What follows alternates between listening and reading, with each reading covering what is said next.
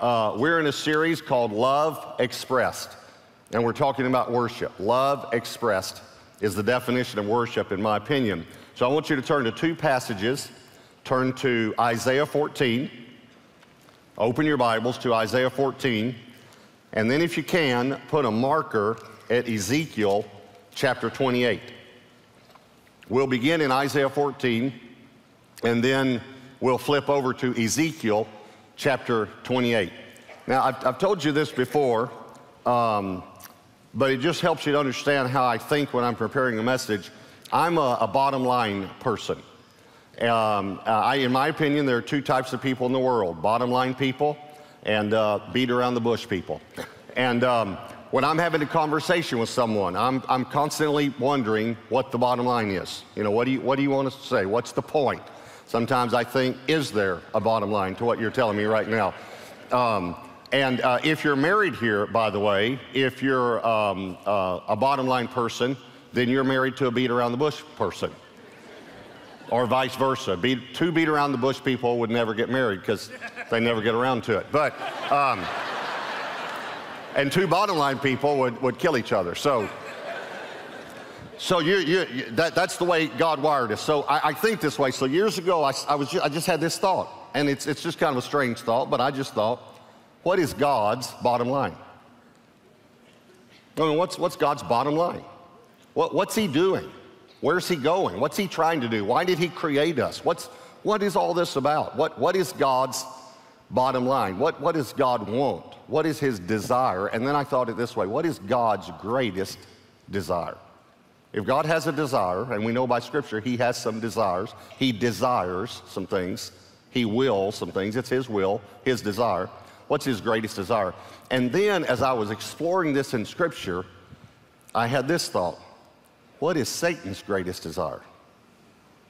Because that's our enemy. He's trying to stop me. He's fighting against me every day. What's his bottom line? What's his point? What's he trying to do? So next weekend, I'm going to share God's greatest desire with you, but this weekend, I want to share with you a message called Satan's Greatest Desire. And this will help us to understand what the warfare is about. Satan's greatest desire. Here's question number one. We're going to have three questions today, all right? Number one, what was Satan's desire? What was Satan's desire? Now, when I say was, before the fall, before he fell, when he was in heaven, we know he was in heaven before he fell as an angel, and before the world was created. Most theologians believe that the world was formed, but it was void, and that's because Satan had been thrown to the earth, and then God came and spoke order into the confusion. So, what was Satan's desire? Isaiah 14 will tell us his desire, and I want you to, when we read this, I want you to pick up on there are five I will statements. Five statements Satan said, I will. But all of these statements, it's going to shock you when I tell you this before we read it, and you see it. All of these statements have to do with being lifted up, or going up, being seen, being high, all right? So we're trying to figure out what his greatest desire is. Isaiah 14, look at verse 12. How you are fallen from heaven, O Lucifer, son of the morning. How you are cut down to the ground, you who weaken the nations, for you have said in your heart. Okay, this is what he said in his heart. So these are his heart's desires, all right? Now watch here. Here begin the five I will statements. I will ascend, notice the word ascend, go up, into heaven. I will ascend into heaven. Second I will statement. I will exalt, that's being lifted up, my throne, you put a throne up high, above, again up, the stars of God. Third I will statement, I will also sit on the mount. The mount is refers to as the highest point of a mountain. The mount of the congregation on the farthest sides of the north. North is always up on the map. Fourth I will statement, verse 14, I will ascend above the heights. Notice three words about up. Ascend above the heights of the clouds. And then watch what he even calls the name of God he decides to use in his fifth I will statement. I will be like the Most High. He doesn't even say the most holy. He says the most high. He wants to be lifted up. Now watch God's response, by the way, verse 15. Yet you shall be brought down to Sheol, to the lowest depths of the pit. Okay, so I'm trying to figure out what Satan's greatest desire is, and we have in the scripture 5 statements. Remember, the word will means desire. That means desire. If you say, someone says, will you come? And you say, yes, I will, you're saying, yes, I desire to come. That's what it means. God's will is God's desire, okay? So we got 5 statements from Lucifer saying, this is what I will, this is what I desire in my heart. I want to be lifted up. I want to be high. I want to be exalted. I want to be worshiped. And then he even says it very clearly. I want to be like God. I want people to worship me. I want to be lifted up. I want to be seen. Now, I hate to tell you this, but this is actually the nature that we're born with. Some theologians will say we're born with an Adamic nature, which means a nature like Adam's, a fallen sin nature. And that's true. That's true. But Adam was not the original sinner. Neither was Eve, by the way. Satan is the original sinner. So if you want to really be blunt about it, we weren't just born with an Adamic nature, we were born with a satanic nature. And that nature is, look at me. I want to be seen. I want to be lifted up. I want to be exalted. I want people to worship me. I want people to pay attention to me. Before we come to Christ, the most important person in our lives is us. And we still have a residue of that in all of us. I can prove it to you. Just a very simple question. Who is the first person you look for in a group picture? Huh? And if you don't look good, the whole picture's bad, right? That's a bad picture. Don't look at that picture. That's a bad picture. That's the way we are. And that's what we're born with. But when we get born again, we become like Christ, and we mature to become like Christ. And when you look at Christ, he's always turning the attention off of himself onto the Father or onto the Holy Spirit. Constantly, every time they pay him attention, he said, no, the Father sent me. No, I came to do the will of the Father. I say what the Father says. I do what the Father does. And when the Spirit comes, he's going to do this. He's going to do this. And you need to know that the Holy Spirit's coming. But here's what the Bible says, too, about the Holy Spirit. When the Holy Spirit comes, he testifies of Jesus. He talks about Jesus, and the Father lifts up the Son. If we could listen in on one of their conversations, it would sound something like this. You're so wonderful. No, you're wonderful. No, you're wonderful. No, you're wonderful. And the more we become like Christ, the more we don't want to focus the attention on us, but we want to focus the attention on God and others, the more we become like Christ. Satan's desire, way before we were even here, was to be worshiped, to be lifted up. Now, we start in verse 12, back up to verse 11. It says, your pomp is brought down to Sheol, and the sound of your stringed instruments. Now, this is very important, and we're going to come back to it, but you need to see it in the Bible. This is talking to Lucifer, and it says that he has stringed instruments. That's very important, okay? Satan has the sound of your stringed instruments, all right? So just remember that Satan has stringed instruments, all right? Now, let me tell you something else about this in Isaiah 14. This was a prophecy actually given to the king of Babylon. But we know that God is addressing Lucifer. We know he's addressing Satan. But it was given to a man, but it was speaking to the spirit behind the man. Now, this is common in Bible language. I can give you an example of this that all of you will recognize. When Jesus was on this earth, he turned around and said something to a man, but was actually addressing the spirit behind the man. Do you remember that? He turned to Peter and said, get behind me, Satan. Okay, so this is normal in Scripture. The reason I want you to know that says, and by the way, if you look, verse 4 tells you that, Isaiah 14:4, you will take up this proverb against the king of Babylon. So this is spoken to the king of Babylon, but it's addressing Lucifer.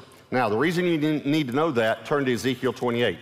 Just to the right, Isaiah, Jeremiah, Lamentations. You might not see Lamentations, it's real small. And then Ezekiel. Ezekiel chapter 28. Here is a prophecy given to the king of Tyre, but it's very simple to see that it's talking to Lucifer, okay? Ezekiel chapter 28, look at verse 11. Moreover, the word of the Lord came to me, saying, Son of man, take up a lamentation for the king of Tyre, and say to him, Thus says the Lord God, you are the seal of perfection. Well, that's pretty amazing to say this to a man, but it's talking to Lucifer. Watch. You are the seal, were, past tense, the seal of perfection, full of wisdom and perfect in beauty. Now, before we go on, let me just say this. Either this is talking to Lucifer or the king of Tyre was one good-looking dude. Perfect in beauty. And you'll see in a moment why Lucifer was created perfect in beauty, all right? Because of his responsibility in heaven. Verse 13, this tells you for sure it's talking to Lucifer. You were in Eden, the garden of God. Now, look at me just for a moment, all right? The king of Tyre was never in Eden. As a matter of fact, there were only 4 persons in Eden. God, Adam, Eve, and who? Satan, Lucifer. So why would the Bible, that can never be wrong, say you were in Eden unless he's talking to Lucifer? You were in Eden, the garden of God. And we know the king of Tyre never entered Eden because the tree of life was in Eden. And when Adam and Eve ate from the tree of the knowledge of good and evil, God drove them out of the garden and put angels there, stationed angels there with flaming swords so they could never re-enter. And this is why he said, because they've eaten from the tree of the knowledge of good and evil, and we need to drive them out unless so that they don't eat from the tree of life and live forever. Now, please hear me. So many people say, now that's the judgment of God. No, it's the grace of God. Even his judgment is his grace. I hope you never forget what I'm about to tell you. Here's the reason. Because Adam and Eve were in a fallen state. If they had eaten from the tree of life in that fallen state, they would have lived forever in a fallen state. They would have lived forever separated from God. And God knew he was going to redeem them, and he said, we have to get them out so they don't eat. By the way, that tree of life is, Revelation tells us, it's in heaven, and you can eat from it all you want in heaven. And God wants you to eat from the tree of life, but in a redeemed state. Not in a fallen state. You see what I'm saying? So when you say, well, that's the judgment of God. No, it's the grace of God. It's the grace of God. And whatever you're going through right now, by the way, is the grace of God. That God will cause his grace to shine in whatever you're going through. Okay, so he drives them out. So the king of Tyre was not in Eden.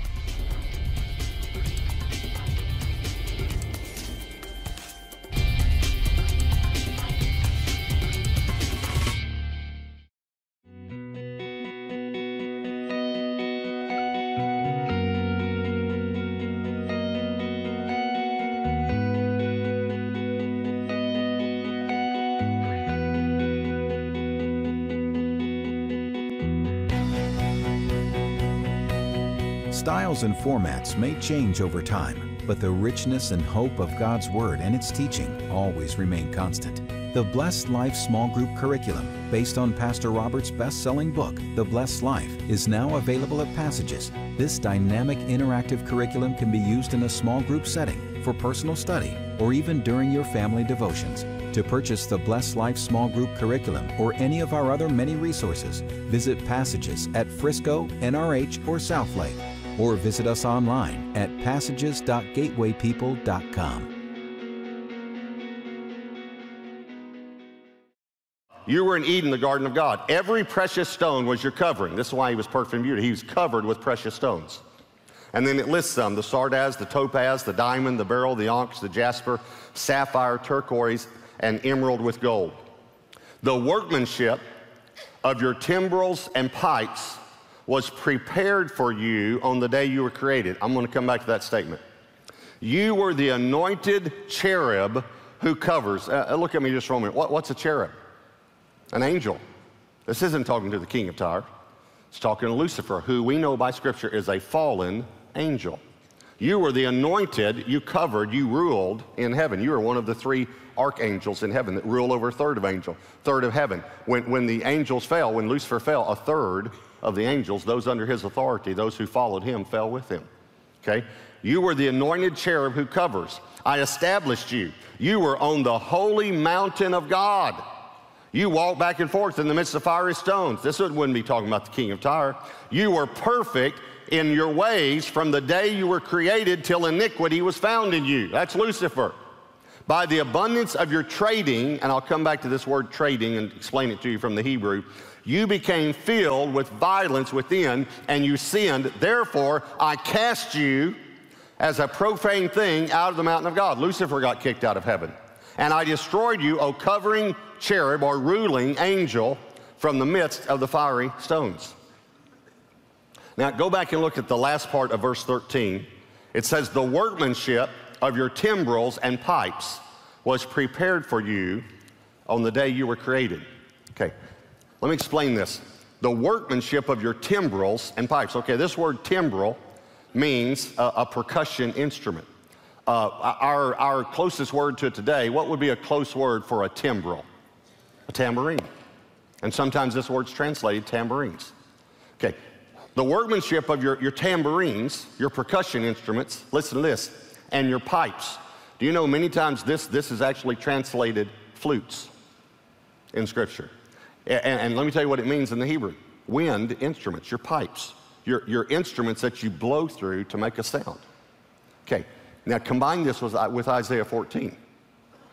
Isaiah 14 said, and the sound of your stringed instruments, your strings. And then here he says, when you were created, I created in you timbrels, percussion instruments, and wind instruments, pipes, like a pipe organ or something, wind instruments.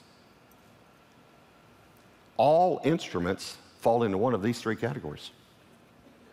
Any instrument is either a stringed instrument, a percussion instrument, or a wind instrument.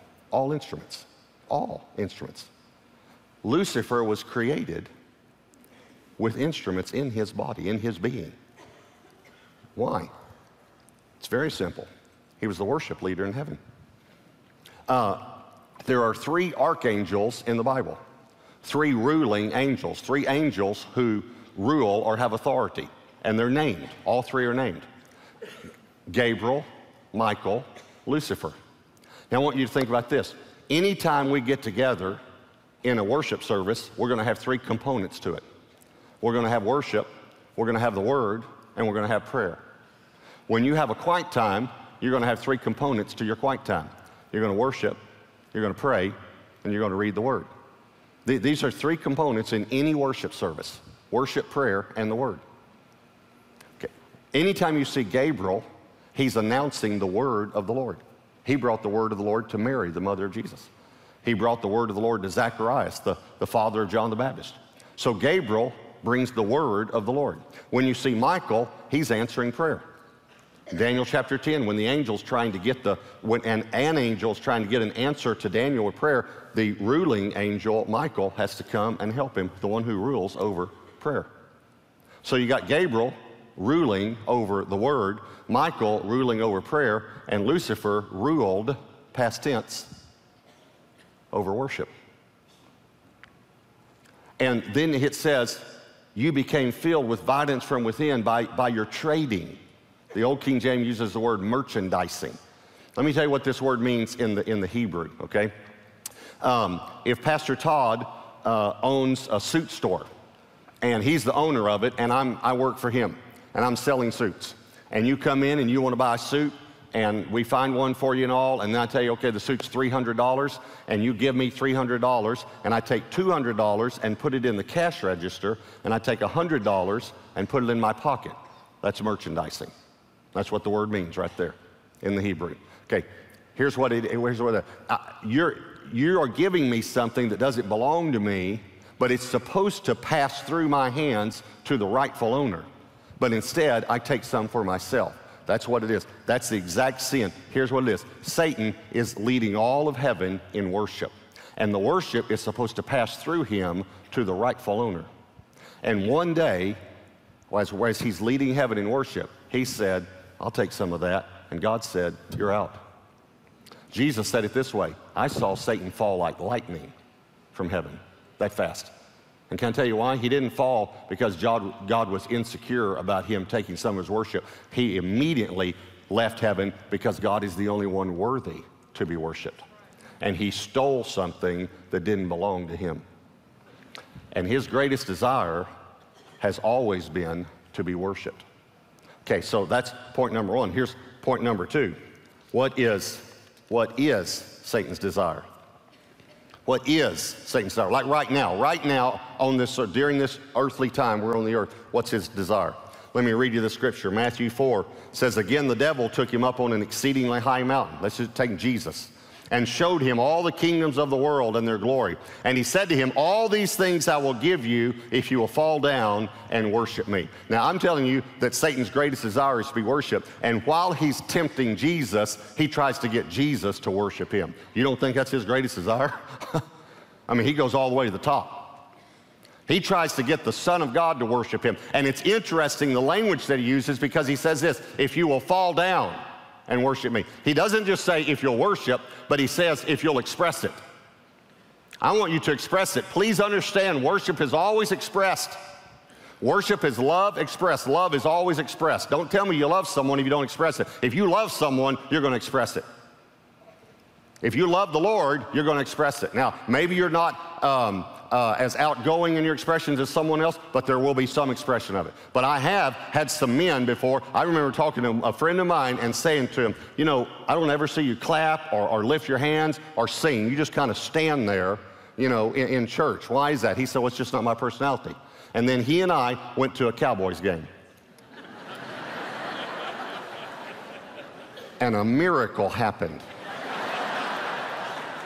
His personality changed right before my eyes. He clapped, he shouted, he danced. It was amazing. Listen, if you can get excited about a guy carrying a pig across a chalk line, you can get excited about being redeemed from eternal hell to eternal heaven. And the best thing, men, the best thing you could ever do for your children is let them see you worship. You know what a lot of children think? That's a woman thing. That's what a lot of our little boys think. Mama worships, but daddy doesn't. This is a woman thing. No, they ought to see you standing there just like this, loving your God, expressing your love to him, expressing your gratitude to him. Listen, when you love someone, even men express it.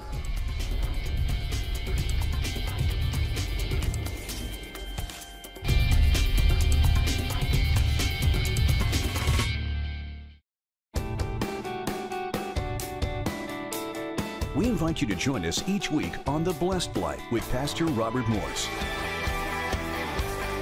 Experience dynamic Bible-based teaching. Enjoy freedom from the inspiring worship of the Gateway Worship Team. It's a time to grow, be encouraged, and learn how to live the blessed life. The Blessed Life with Gateway Church's Robert Morris.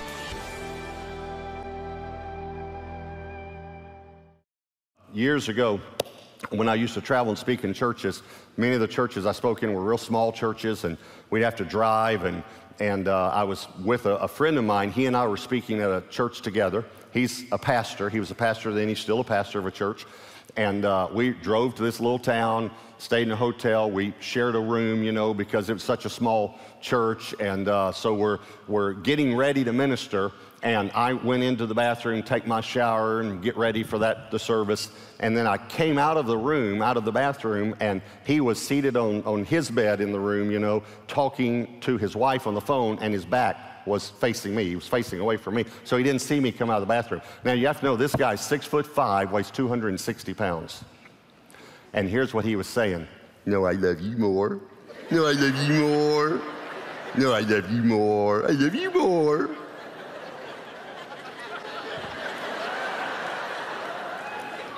And then he said, get ready, baby, your man's coming home. Then he hangs up the phone, turns around, he says, get back in there, get back in there. He said, don't ever walk in on a man unannounced when a man's talking to his woman.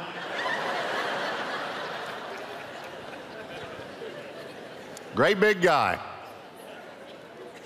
But he's in love. So he expresses his love.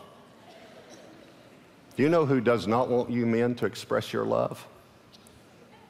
Satan. Because it's his greatest desire. He was the worship leader. He got kicked out of heaven. His greatest desire is to stop every person on this earth from worshiping God. What was, what is, here's point number 3, what will be. What will be Satan's desire? The great thing about being a Christian is we have the end of the book. We know how it's going to turn out. Revelation 13:4 says, so they worship the dragon. If you don't know who the dragon is, Revelation 12:9 says, so the great dragon was cast out, that old serpent called the devil and Satan. So we know who it is, it's Satan. So they worship the dragon who gave authority to the beast. And they worship the beast, saying, who is like the beast and who is able to make war with him? Now, I don't know if the last 2 statements there jump out at you, but they jumped out at me the very first time I ever read them. Who is like the beast and who is able to make war with him? You know why that jumps out? Because that's in Exodus 15. When the children of Israel crossed the Red Sea, Miriam led them in a worship song. The horse and the rider he is thrown in the sea. And she leads all of Israel in this song. And in that song, here there are 2 lines that go like this. Who is like our God? And who is able to make war with him? Who is like our God and who is able to make war with him? It's called the Song of Moses, by the way. And Revelation says that we're going to sing that song in heaven. So you might want to brush up on the words, otherwise you'll have to watch the screens in heaven. Who is like our God and who is able to make war with him? And in the end times, people are singing that about Satan. Who is like the beast and who is able to make war with him? Now here's what's going to happen. Well, just to answer the question. Revelation 17:4 says it this way. These are of one mind and they will give their power and authority to the beast. These will make war with the Lamb, but the Lamb will overcome them. For he is Lord of lords and King of kings. So here's what's going to happen. One day Jesus is going to be sitting on his throne and they're going to be on earth singing, who is like the beast and who is able to make war with him? And Jesus is going to turn to Gabriel and say, what'd they say? And Gabriel, he's been waiting for this day for a long time. He's going to say, they said who's like the beast and who's able to make war with him? That's what they said, Lord. And Jesus is going to say, Gabe, that's what he calls him because they're close.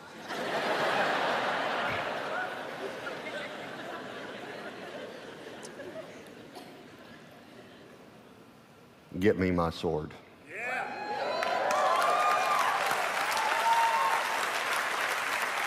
And John describes what happens next. He describes it like this. And I saw heaven opened, and behold, a white horse.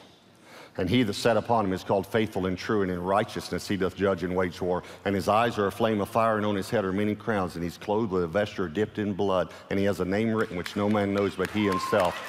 And the armies, clothed in fine linen, white and clean, followed him on white horses. And out of his mouth goes a sharp sword, that with it he should smite the nations. For he shall rule them with a rod of iron, for he treads the fierceness and the wrath of Almighty God. And his name is King of kings and Lord of lords. That is who is able to make war with him. That's who is able to make war with him.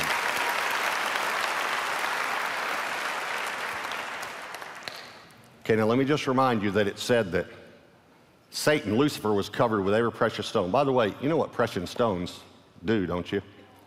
They reflect light. Why would Lucifer have been covered with every precious stone? He was to reflect the light of God to all of heaven. He was to reflect light. Okay, here's what's so amazing. Lucifer was covered with every precious stone.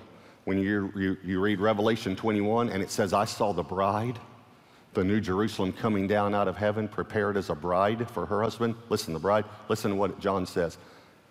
And it was covered, the bride was covered with every precious stone. Lucifer was created with instruments. Did you know you were created with instruments? Lucifer was created with strings, wind, and percussion instruments. Do you know you have strings in your throat? We call them cords, vocal cords. Do you know how you make those strings make a sound? Wind passes over them. Woke some of you up, didn't I? And you were created with percussion instruments. Lucifer, ever covered with every precious stone, the bride covered with every precious stone. Lucifer had instruments created in his body. You have instruments created in your body. I wonder if one day a conversation like this happened after God cast Lucifer to earth. And there's all this void, and then God comes and begins straightening things up, and he speaks light, and he creates the stars, and he creates the plants and the animals and all. And then on the 6th day, he's walking on the earth, and Lucifer might have said something like this to him: hey, who's going to give you praise now? Who's going to give you glory now? Hey, who's your new worship leader? And God reached down and grabbed a handful of dirt, squeezed it, blew in it, and said, that is my new worship leader. That's my new worship leader right there.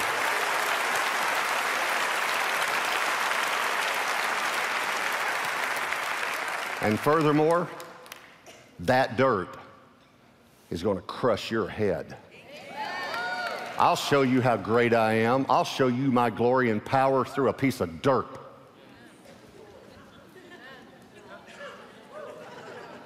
Pretty amazing. But a problem happened.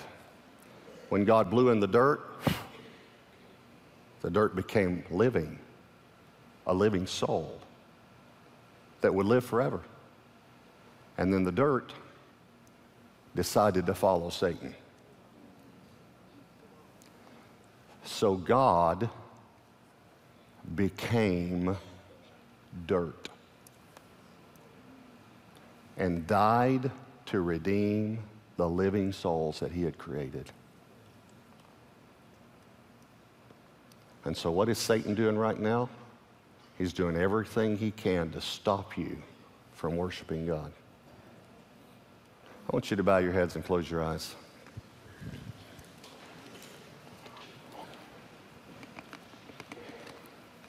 Every week we do this. What's God saying to you?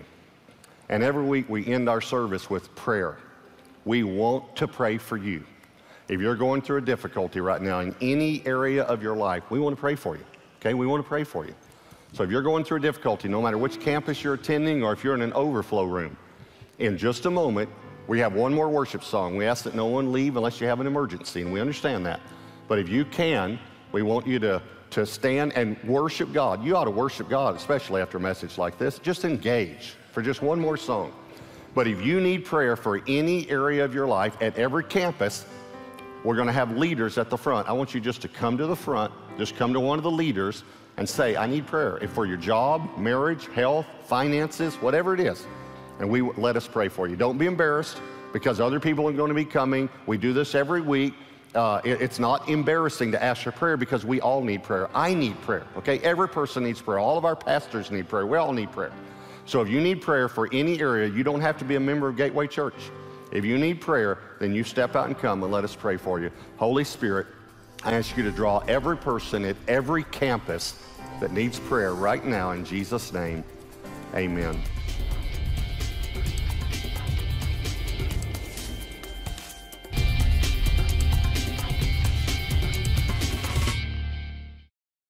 I was 19 years old when I gave my life to the Lord, and everything changed. I didn't have any desire to go back to that old life. I wanted to walk with the Lord and learn more about Him. And some people helped me to learn the Bible and to learn how to pray and to learn about my new life in Christ. And that's what we want to do for you. I am so excited that you've given your life to the Lord. He's forgiven all of your sins and you're on your way to heaven. But we need to learn some things now about the Bible, about prayer, about some basics of the Christian life so that you can be victorious and live for the Lord like I know you want to. So we've designed a class called Fresh Start, and I want to encourage you to sign up for this class because we want to help you grow in your walk with the Lord now. I love you, and I'm so proud of you. Pastor Robert's newest book, The Blessed Church, is now available. You'll learn practical wisdom for cultivating real growth by nurturing biblical health in your spiritual community. In the book, Pastor Robert unfolds how a church can be successful and healthy. Purchase your book at Passages today.